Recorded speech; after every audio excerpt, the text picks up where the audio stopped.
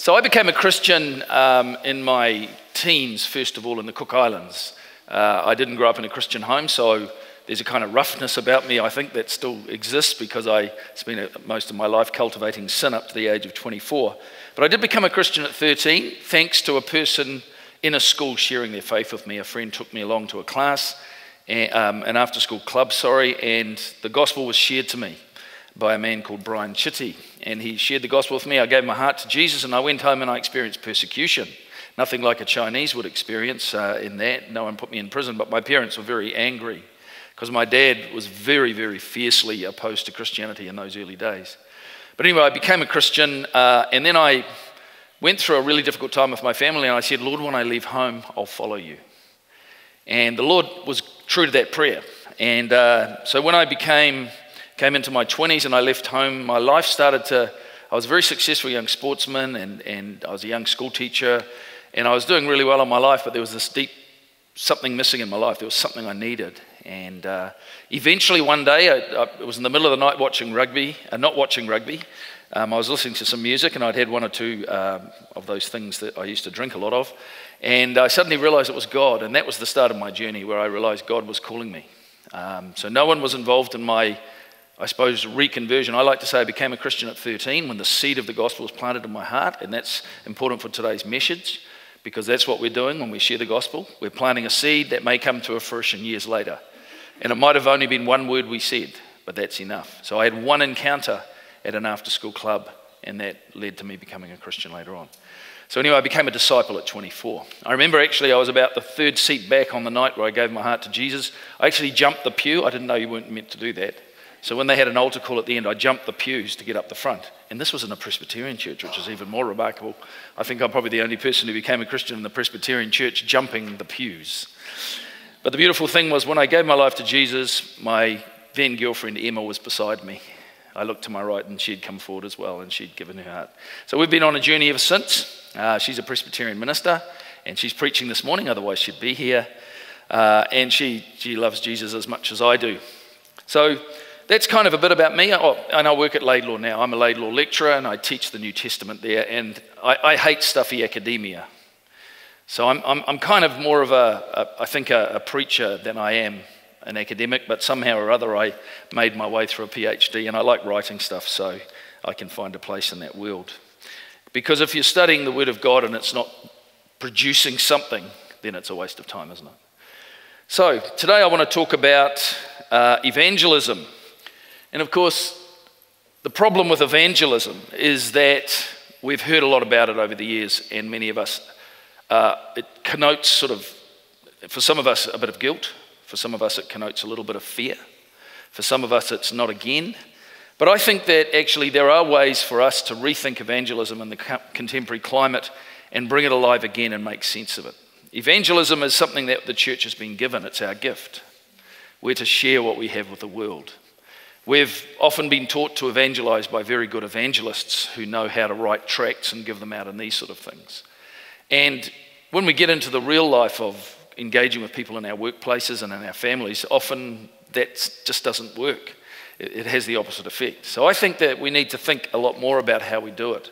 And there's a lot of thinking going on around the world, in the Western world, now that Christianity is no longer dominant, leading people in different directions in this regard. So I've come up with this idea called jazz evangelism. Is there anyone that actually likes jazz here today?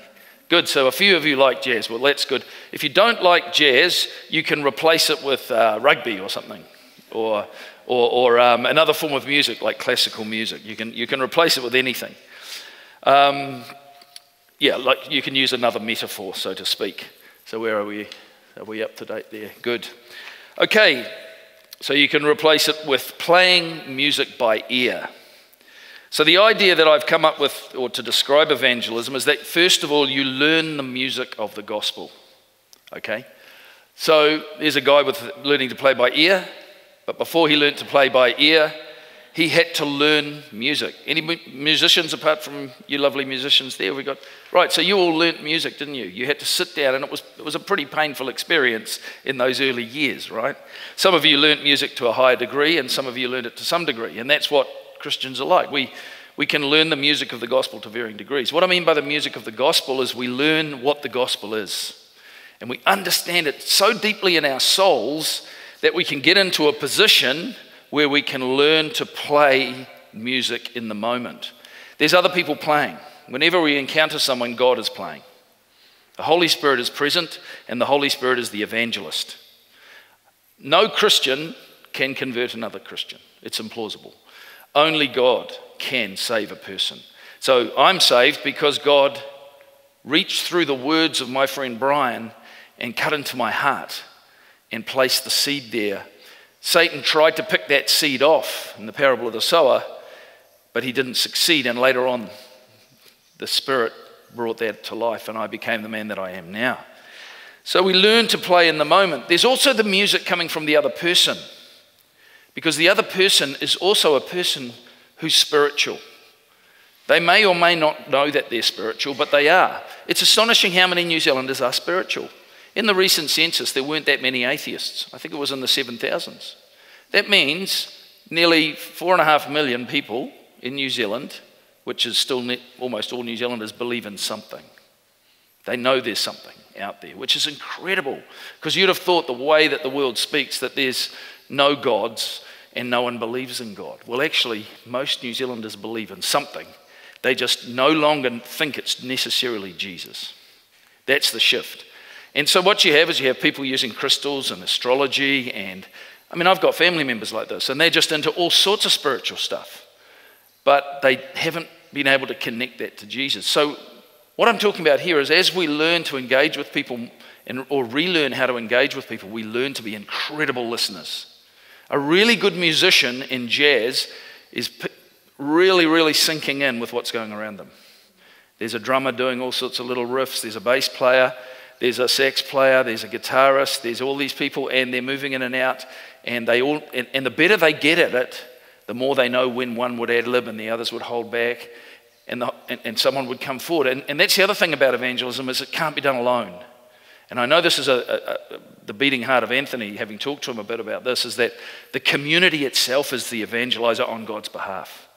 So your interpersonal relationships, what music are you playing as you are together inviting people into your midst to experience God through you as well becomes just as important. So we learn to play by ear in the moment. And we're playing with the music of God and the people we're engaging with. So today I just want to talk about the music of the gospel. That's one way of remembering it. Okay, in December I'm coming back to do 3 weeks. I think, oh, here we go. Yeah, in December I'm coming back to do 3 weeks, and hopefully I can build on today. And you'll remember this idea of jazz evangelism. I mentioned cricket. You can talk about a cricketer. Those of you who like cricket, I know some of you have just dropped off. That's fine. I know you're tired. But a good cricketer is someone who learns to really bat. I can remember spending hours with a golf ball, throwing it against the end of my garage, learning to play a forward defence, learning to play a backward defence, and all this. And then as you get into cricket, you become better and better at ad-libbing. So then you get a guy that New Zealanders love, like Steve Smith, who's an Australian cricketer who can play the most ridiculous cricket shots because he knows he's learnt the music of playing cricket. Now we can apply this to anywhere in life. So let's talk about the music of the gospel. Now there's different ways you can do this. Today I'm going to go in a different direction. There's a book that I've written which is sitting down the back, which you're welcome to get a copy of, which looks at it from one alternative, and that's where I talk about the 5 R's of the gospel. By the way, there's 100 ways of telling the story of the gospel.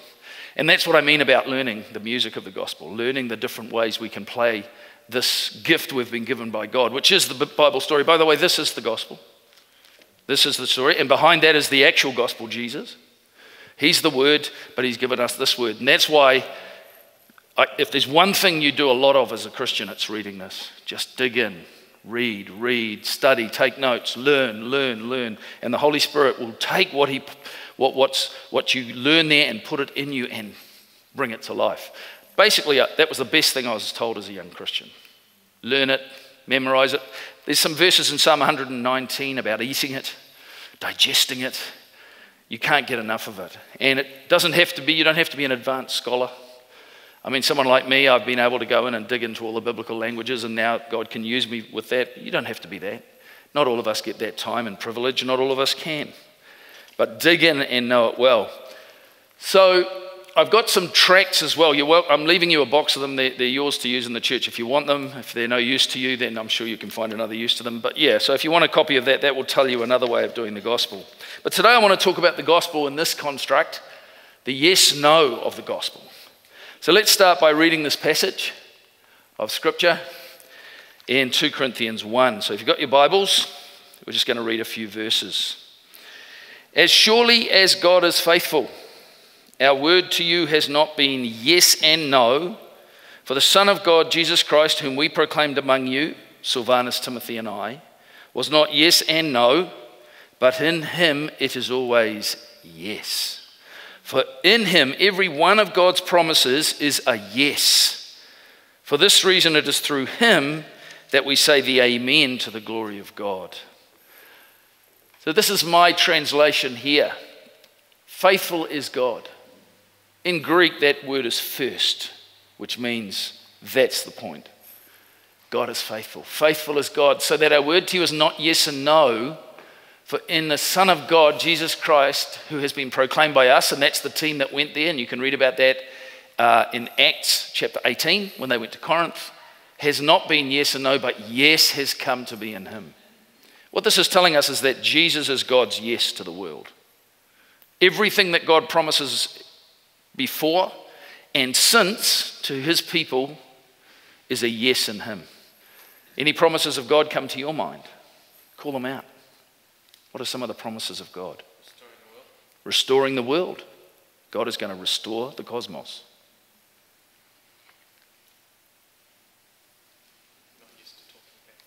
There's more than that.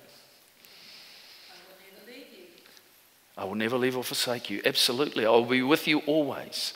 Right now, that means God is with you. Isn't that neat? So you can handle it. Whatever it is, you can handle it. What else?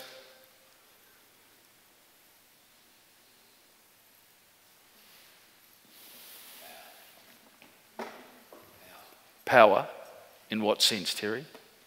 Spiritual power. Yes. His power is with us in every given situation.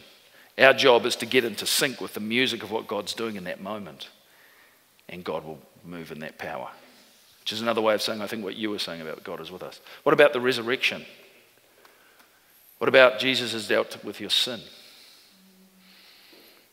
What about you're going to suffer, but he's with you?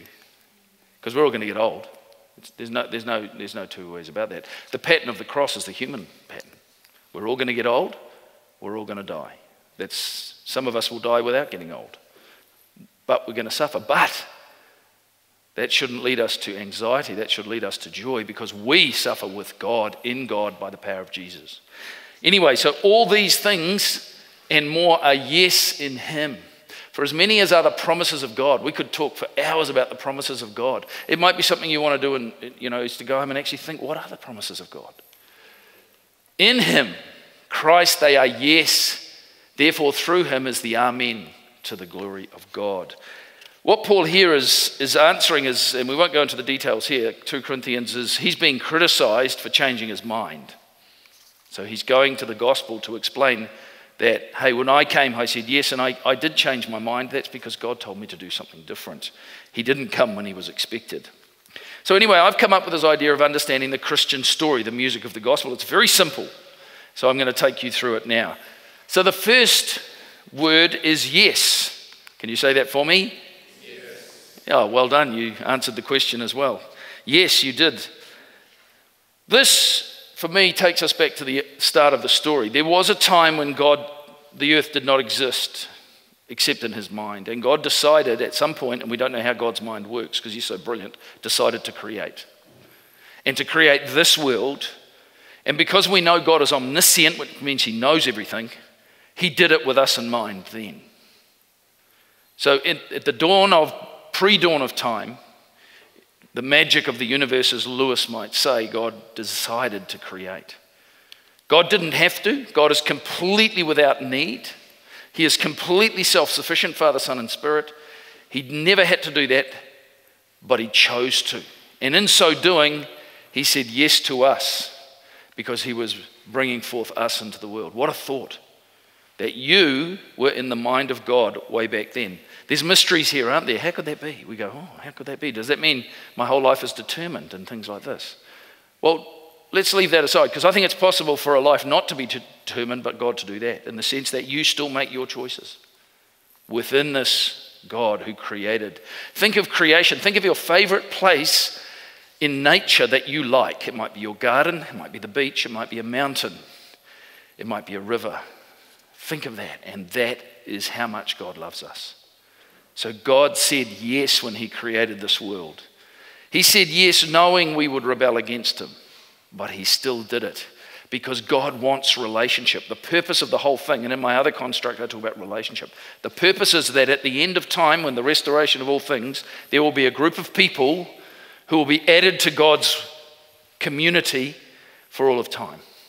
And that's us. All we have to do is respond correctly to this gospel. And of course, in the middle of the garden, God placed humankind in his image. So he not only said yes to us, he said yes to making us beings who are like God in so many ways. And we could unpack that theologically. Some of those things are that we're created to love. We're created with creative skills and artistic skills. We're created individually to express God's being in the multitude of ways that we do. None of us is God, but we image him on earth. This is a royal idea of us as God's sons and daughters who are children of the King, given that opportunity to live. And so you have Adam and Eve created in his image in the garden. But the second word in the gospel is no. Yes, no. Say that with me. No. Say yes. Yes, no. Yes, no. Yeah, that's right. No. Adam and Eve, of course, we know the story well. They said no to God's one law he gave them. Well, he'd already given one law, and that was to go and fill the earth. But he said, don't eat from that tree. And they did eat from the tree, and they were expelled from the garden. Now, we know that story well. But that also applies to us. Romans 5:12 says that sin entered the world through Adam and came to us because we all sinned. So we participate in that. And all of us are guilty before God of these things that we've done that don't please him. There's a rebellious streak in all of us, isn't there? So you have this gospel that starts with yes and starts with no. There's some images there, the killing fields in Cambodia, nuclear holocaust and Adam and Eve. These are symbols. We could put thousands of pictures up. If you watch the news, and I really do recommend to you not just to watch TV3 and Television One News in New Zealand, which gives you such a small view of the world. You know, look more broadly and hear what God's doing in the world. You'll never hear about the Chinese church, for example, through the media channels that we have. Let's be people who really listen to what God's doing in the world, but also seeing what's going on in the world. So we said no to him.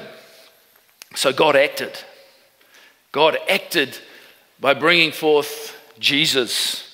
It's interesting, and this is not something that I would recommend to any of my Greek students, so Carlos and Anthony, but I am interested that the word Jesus sounds like yes to us in English. Now, it doesn't mean that, but it does mean God saves.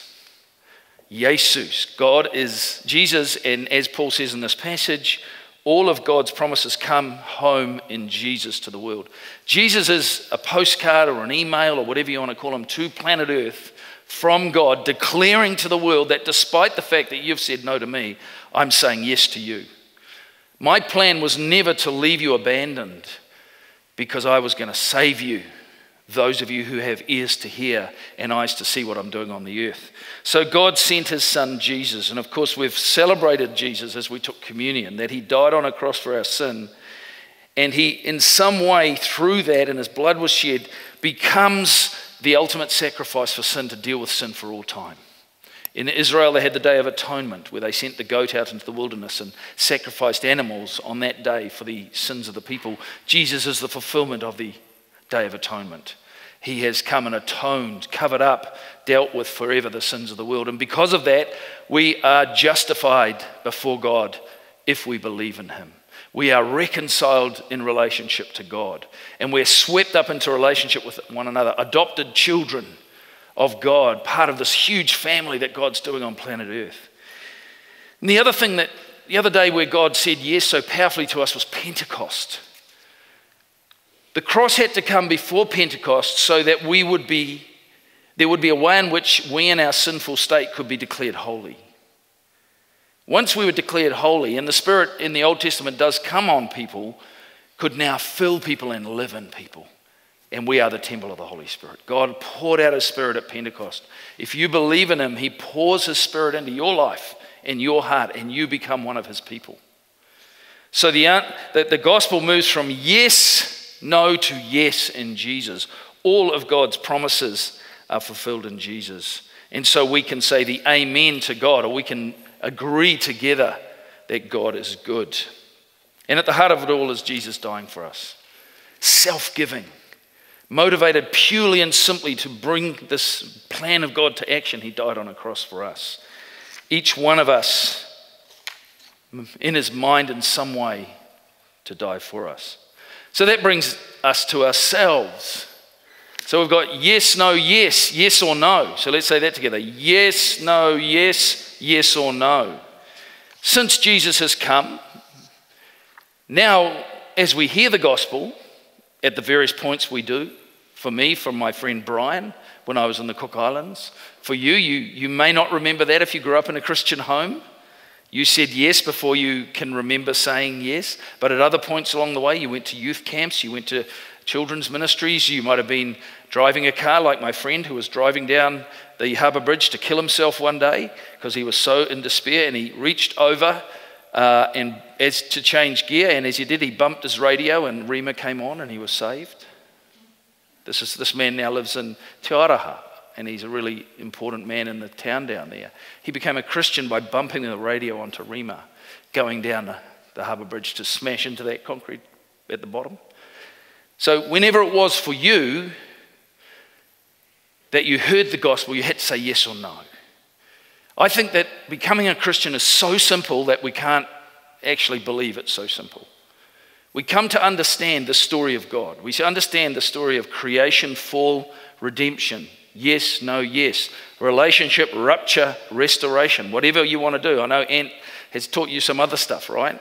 Whatever it is. Do you mind me calling you Ant? It's cool. I've never called you that till today, and I was thinking, man, that's a bit familiar. But anyway, whatever way you want to talk about it, our answer, the question is, what do we say back to God? Becoming a Christian, I think, is as simple as saying, yes, I want this. Yes. And then the next day we get up and we go, yes. A few days later we do something sinful. We find ourselves going back to that stuff we shouldn't be back in. We get through it on the other side of it and go, what did I do? Well, I said no for a while. I'm going back to say yes again. Lord, I'm sorry. Yes. Being a Christian is simply saying yes, yes, yes, yes. Whoops, I said no, yes. And the beauty of God is those whoops, I said no moments, they don't faze him. They can be whoops, I said no for years in my case, 10 years. When I said to God, I'll follow you when I leave home. I had a vision many years later of God in my life watching me through those years. And I did some really bad stuff in those years. Not worthy of prison, but they weren't pleasing to God. And I went like this, put my head in my hands. I said, God, Jesus, you were there. Oh, how embarrassing. And then I realized Jesus was there. He was watching me.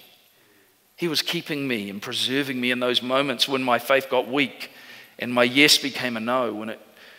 And then in my mid-20s, I heard God again and I went, this time I said yes. And from that day on, I've had my moments where all Christians are weak and never perfect, but for me it's just yes today, Lord. Yes, yes, yes. Not yesterday. That sounded like something else. Anyway. So what I'm trying to describe is what it takes to be a Christian. You don't have to do anything except yield to God and say yes. He's the King of the universe. He's inviting you to join him in his kingdom by the Holy Spirit, and all you do is say yes, and you're in. You're in. And you're there forever as long as you keep saying yes. You might be saying yes in the brokenness of lost relationships, the loss of a loved one who's died, the pain of hurt as someone has been incredibly nasty to you. I've got a family member at the moment who's dealing with someone who is literally rebelling and nasty to her. But she is not going to take that out on God. She digs deeper into God and goes, yes, Help me, Lord. Get me through this thing. So we've got yes, no, yes, yes or no. And then it all ends with yes. Whoops, where are we going? Yes. Now this is a bit of a strange one because you would have thought I'd put yes or no, where God says no to those on his right hand and those on his left. So I've got those verses up there. Then the king will say to those on his right, come now, you who are blessed by my Father, inherit the kingdom prepared for you from the foundation of the world. Matthew 25:34, Matthew 25:41 and 46. Then he will say to those on his left, depart from me, you who are cursed, into the eternal fire prepared for the devil and his angels. Then they will go away to eternal punishment, but the righteous to eternal life. That looks like God has said yes and no, but actually no. He said yes to what we said. If we say no, God says, I think through tears, through God weeps for every image bearer who says no to him. He has to restore his world. They are sent away to eternal destruction. That's why he does it, so that at the end we will have the restoration of the world that you spoke of. And God is being so kind at the moment by delaying that. 2 Peter 3, read 2 Peter 3 very carefully and you'll see to count the patience of God as salvation. And that brings us back to us. Our job is to say yes, but to pass that yes on and give opportunity to others. The music of the gospel cannot end up with us in our bedrooms, playing on our guitars, reading our books and our Bibles, and not walking out into the world, into workplaces and places, and to join in the songs of God to the world. What you have from God is the most wonderful gift, isn't it? We have got to find ways to do it. But what we have to do is put away old patterns of doing it a little bit. There is a time to pull out a tract and go, tell me about Jesus, and you tell that person about Jesus. So I wrote a tract once, but I'd hate to think people just mechanically gave it out. When we know that the moment is there, we give it. There are times in the Bible, which we'll look at later on in December, where that people are told not to. So here's how I'm putting the gospel together today. Yes, no, yes, yes or no, yes. Let's say that together. Yes, no, yes, yes or no, yes. One more. Yes, no, yes, yes or no, yes. Can you remember that? You're not sure? Okay. So what should we respond to today? What am I asking from you today? Well, the first thing to do is believe it. We all know, and most New Zealanders, bar about 7,000, know that this place didn't spontaneously create itself. They know that there's something more out there because science and everything tells them that, but it doesn't prove who it is. And that's why you've got all these variant religions that have come in from around the world in various combinations. People are consumer spiritualists. They pull bits of it together. A lot of Christians are too, because they're not founding their understanding on this. But people are looking for something to believe. Our job is to believe it. Let this gospel sink into our spirits day by day as we read the word, as we watch great television shows with Terry, and as we study theology if we have the opportunity, whatever it is, find out, talk to Anthony and Carlos about good books. What's good books I can read so I can feed my soul? Fill yourself up with the music of God. Don't become a Christian who thinks, well, I've got it all together, because there's new things always to learn. Because, as I said to Jane before, you could write 100 books, 1,000 books on Philippians, and there's still more there, because God's word is an ocean. It's a fantastic thing, and we're part of the story. It's fantastic. So believe it and live it. In the Hebrew world, if you believe something and don't live it, you don't believe it. So that's a challenge to me as I hear that, not just to be a guy who believes it, but to live it. Secondly, know its music more deeply. Immerse yourself in the songs of God.